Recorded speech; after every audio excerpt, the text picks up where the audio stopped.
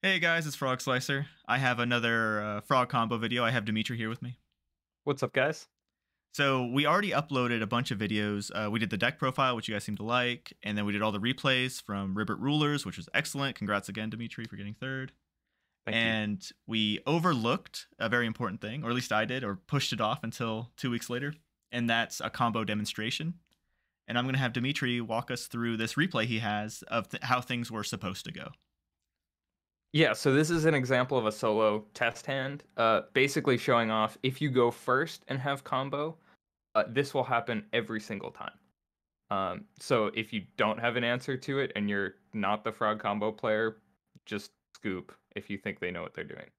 That's right. So here, if you don't have symbols and you have a way to shuffle cards back like Avarice, you can pause it for a sec, yeah. Um, you can go for Power Tool. You can also often do this if you have Level Leader. One of my mistakes in tournament was going for Power Tool when I had Level Leader and couldn't figure out the line. I'm not sure if there was a line to get combo there or not. But the idea is you want Symbols of Heritage, Fishborg, and Substitoad all at the same time to get this going. Right, so... Yeah, with Avarice, you can shuffle your Des Frog back and use it both for the Power Tool and for the Brio. Oh, so you didn't level eat. So here, uh, I did level eat the Des Frog when making the Power Tool. You level eat the Des Frog once, and then you summon a Swap Frog from deck, bounce the Eater to hand, pitch it to summon back the Fishborg, and then it's Fishborg, Swap, and Des Frog that make the Power Tool. Okay, excellent. So here, notice in my graveyard, 3 swaps, 2 poison draws is ideal, and all of the Substitoads. That's the position that you want to be in for this, because then you sack off your Substitoad for the last poison draw.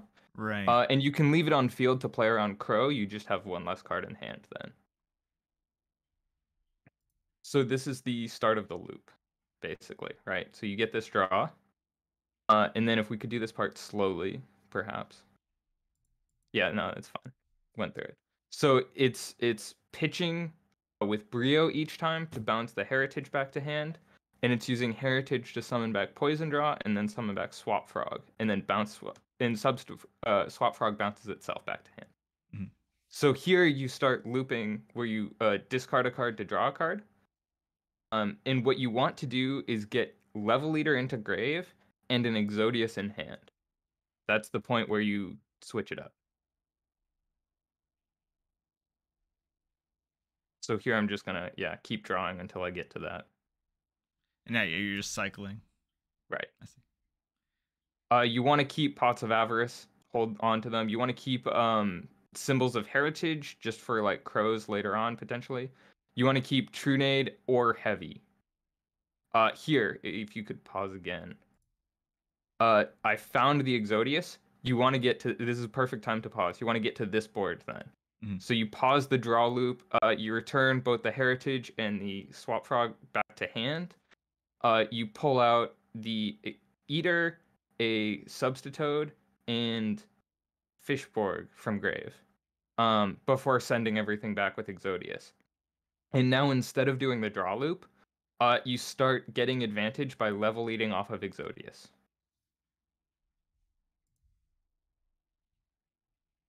This you might want to fast forward with all the ones coming back. Yeah. But then once we get to the actual part of eating off of Exodius, you might want to go slow for that. There's a lot to it. Yeah, so what you end up doing for this is summoning out the Eater, bouncing it to hand with Swap, grabbing a Frog from deck.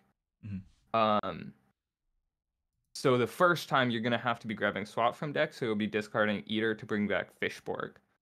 And the idea is you clear up space by using Swap to send either Dupe or Poison Draw, and then you have space to summon back Eater, bounce it back to hand. And then you discard it for another Fishborg and repeat. Once you run out of swaps in deck, instead of discarding Eater for Fishborg, you discard it to bounce Symbols of Heritage back to hand. So you can see me do this here. And Yeah, again, you send it. started off with the dupe frog as like a placeholder because you're not ready to start drawing yet. Right. You'd rather thin your deck of the frogs first before you draw, because you don't want to draw into the dupe frog. So you do dupes, then poison draw. And you just grab the extra frogs that aren't needed for the combo. So Des Frog and Unifrog with the dupes. Yep, so you sack off the swap for the next one in deck. You can symbol summon it back. And then you pitch Eater to bounce the heritage back to hand, sack off the swap frog after using the level leader again. Sometimes I miss when the swap has already used its bounce or not. You want to use it every time, but it realistically doesn't matter with all the advantage you end up getting. So yeah, you can see me go through the poison draws now, where you bring them back each time. You get the level leader back to hand. You pitch it for the heritage. So it's almost the infinite loop, but things are changing ever so slightly. So if you notice, there's 4 eats on Exodius already, right? So just by sending Exodius back, I've gone +4 at this point. Right. And now with Pot of Avarice, notice that I sent back the poison draws and the dupe frogs after doing the draw loop twice to get the Des Frog and the Unifrog out of my hand. Because you want to use the dupes to get those back. It's like maximizing the placeholders some more. Right. And so now you can continue to level lead off Exodius using the Avarice stuff that you put back in deck. So it's just the same stuff over again. Same thing, yep. Another thing worth mentioning while it's going through this is Brio should be level 5 if possible. Every once in a while you need to eat Brio down twice to level 4. But you're going to lose that advantage later on if you do try and +1 again off Brio. So you just leave it level 5. So it's basically just a Des Frog? Yeah, so okay, here is after you've drawn through all of your deck, right? You've used one Exodius, you still have one left in hand. You send Brio to grave to turn it into a Stardust. And the goal here is you want to shuffle Brio back into the extra deck so you can use it next turn. That's why it's really important to make this Stardust before summoning the second Exodius. And yeah, you maxed out this Exodius, so you're just getting some value. Yep. Always make sure you have Substitoad, Fishborg, and Eater. If you have to discard a card to bounce Eater from your field back to your hand to make space, just do it. It doesn't matter to keep the advantage. It just matters to have all 3 in rotation. You're just keeping the Discord outlet of Fishborg and having it lie with Toad is what matters. Exactly. Keeping the tuner around everything. Get rid of the last from Exodius. Here, yeah, no level you eats. make the second Stardust. You don't eat the second Exodius. You're going to have enough levels off of both Stardusts to last you forever, to be honest. I see. And you're running out of ways to get advantage off of it. Right. Running out of space. You only have so many cards in deck. Here, when I'm making the board, I do go for one swap, eating 1 level to get 1 bounce. I don't go for another one. You want to make sure that you have 2 swaps left in deck for the next turn. Because you want to make sure you can summon one from deck and free up your field. So you're trying to maintain cards, lower your risk of drawing a dupe, and keep swaps as backup plans. So this is the new stable board. This is the new stable board. You want double Stardust, you want double dupe. It helps to have a Substitoad, or at least Substitoad access somehow. It can be in your hand. It can be 3 engrave with symbols, although that's not quite as nice. You want to make sure you have Heavy Storm or Giant Trunade because it helps a lot. And 2 swaps in deck to clear up your field. So if they clear this entirely, you still have activity because symbols, avarice, crazy. Yeah. So keeping salvage and avarice, for example, here, like sometimes you have to use them up during your combo, but it's nice to have as contingency plans in case they can deal with it somehow. Or in case you have to grind or like get more cards back in deck with avarice. It realistically doesn't happen because this board is just so powerful. Yeah. So what you do here, you Heavy Storm. clear out any back row that they have. And then you go for Swap Frog, send the other Dupe Frog to add Des Frog back to hand. The goal here is to make Brio. You could also make Mistworm. Any cards that they have left, basically, you want the ability to bounce back to hand. So if they had a Solemn for your heavy or something, now you can go into the Brio, bounce Right. what's left. Let's say it's 2 cards is what I was pretending was here, as an example. If you were afraid of Then oh, never mind. yeah, go ahead. If you're afraid of bottomless, you have Stardust, so they'd have to have something so specific. Yes, it's basically exactly Oppression plus Solemn I see. that stops that, and then you can just But then you have 2 stay on Stardusts double Stardust and swing right. because they're at 30. They're at 32 life.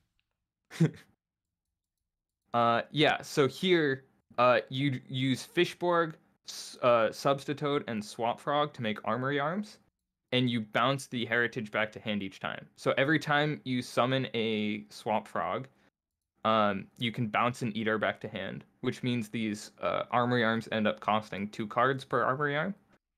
Yeah, even though you're touching 4, it's only 2 in card advantage. Right. So you can keep sending those. You have to make sure during this, of course, that you get all 3 Substitutes into grave to be able to do this. If they do end up like using a Crow on a Substitute or something, or a Swap Frog, you do have to change it up and figure out sort of get custom with it, but it's always possible. There's a lot more you could do with this Avarice in terms of gaining advantage than I did here. I just wanted to show the like triple armory board, and that you really, can basically save an Avarice in case it's necessary. Yeah, you didn't need it to get to this point. Yeah. Yeah, exactly. I So love I'm how making triple arm. You could make it on Urquisis if you want to have piercing damage to like guarantee lethal through 9,000, maybe 10,000, through Gores and Trag. But here I'm just going for the Stardust board. I think it's a lot simpler. It's a little safer. It's still lethal through 8,000. So if you don't use an upstart beforehand, it's still lethal through 8,000 in Gores or Trag. right. Yeah, And so going it through a just saves 5. step. If this fails, it saves steps pivoting back to stable board. Exactly. Yeah. Going for a 5 is basically the same cost as an armory arm, because you also get to use the swap bounce. That was your extra normal This summon? Yep, we used I one love it. normal summon on Desfrog before, now we can use our other normal on it again.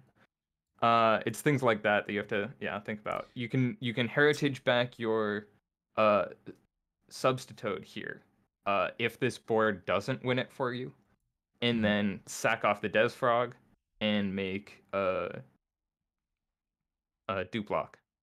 And so like they had to have Fader plus a way to deal with this board within 2 turns, which is pretty insane for that not to work. That's just if you go for it, because just doing double Stardust stable board after a heavy storm can just kind of win the game by itself. And with having an Avarice, they can't even deck you out at that point. So you have like a bunch of gradations. You have the stable board, which if they break, you have plenty of setup. So you need to like break it and banish your graveyard. Yep. If you don't go all in, you still have stable board plus double Stardust, which can win games by itself.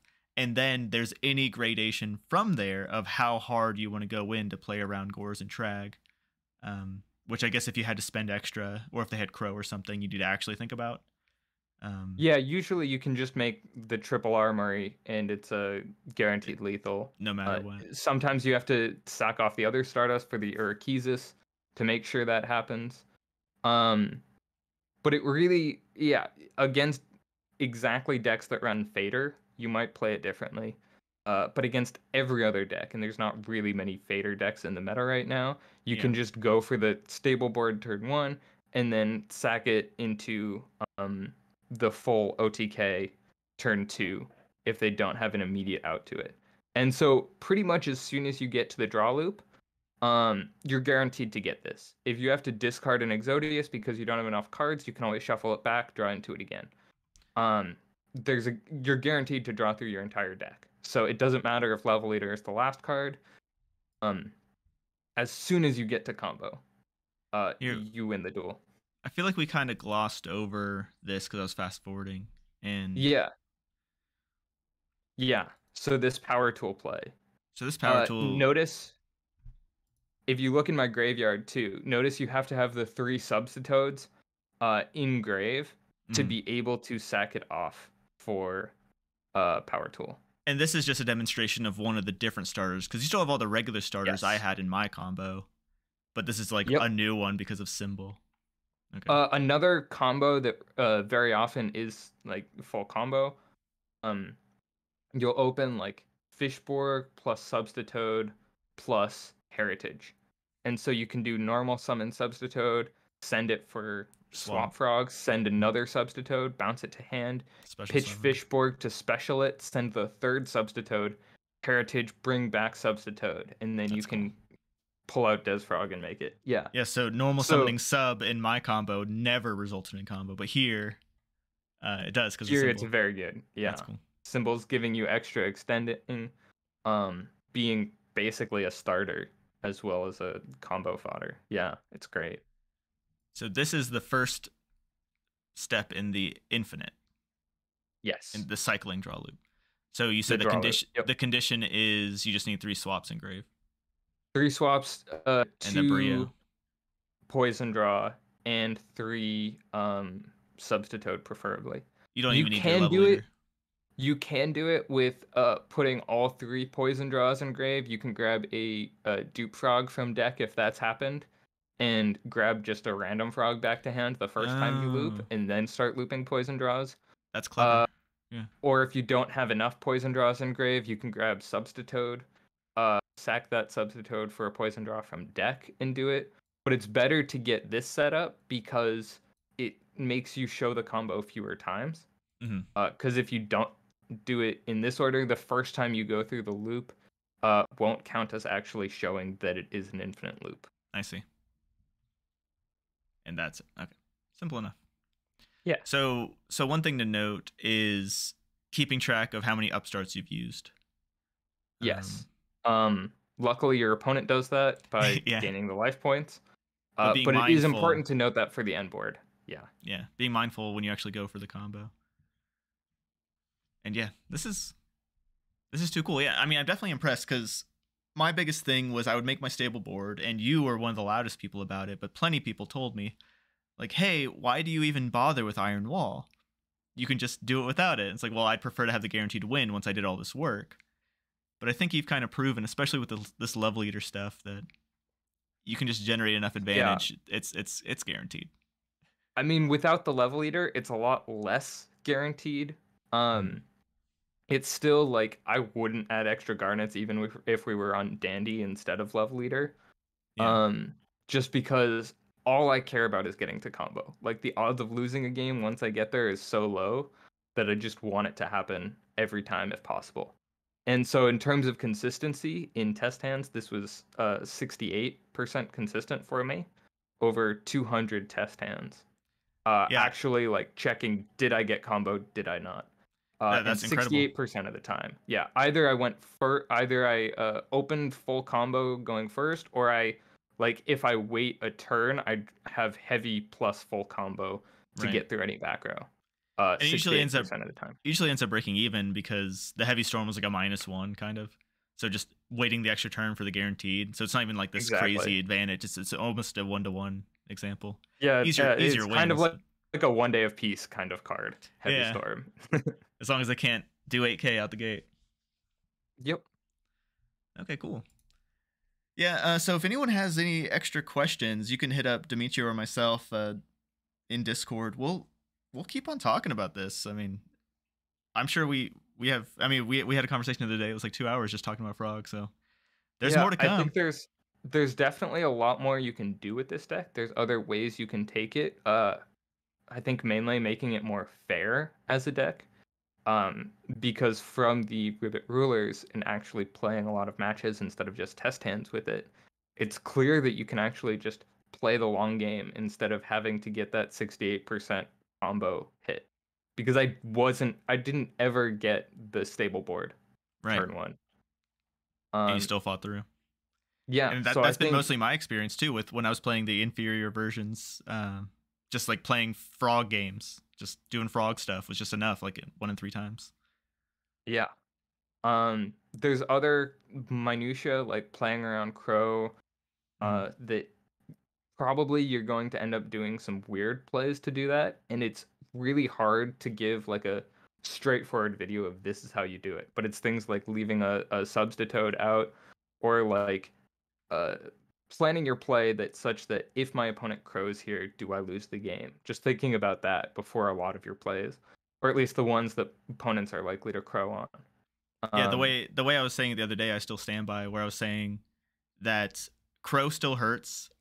It's not necessarily an auto lose, but you have so many options with the paths you can take that when they Crow, all your opponent is doing is limiting your options. So if that happened to be your only play, then that's gonna hurt. But otherwise, you just kind of pivot to something else. You end on dupe lock or something. yeah. So this singular combo, right? Just knowing the line to the full board and then OTK from the full board, gets you through basically every game that they don't have Crow and that you don't have to grind it out. Yeah. But if they do have Crow, you're going to have to do some on the fly thinking of how do I make a board while only having 2 swaps in grave? Kind of a play. Yeah, there's too many things to cover in one video for sure. But Yeah. I mean, we'll find more stuff to talk about. But I really appreciate you Oh doing yeah. this with me today. Yeah, thanks. Hopefully, people enjoy it. Hopefully, people learn how to do the combo. And make sure that if you're bringing this, you really know how to play it well, and can do it fast. And make sure that if you're facing this, and you think they know the combo, if they get to the draw loop, just scoop. Just scoop. Yeah. It's not worth it. You cannot beat that board. I at least sincerely doubt it unless you drew literally the 5 cards you chose to draw in your hand. Completely crafted it. If you don't scoop and you get mad, you have no one to blame but yourself. And I think we'll end on that. Thanks, Dimitri. All right, yeah. See y'all.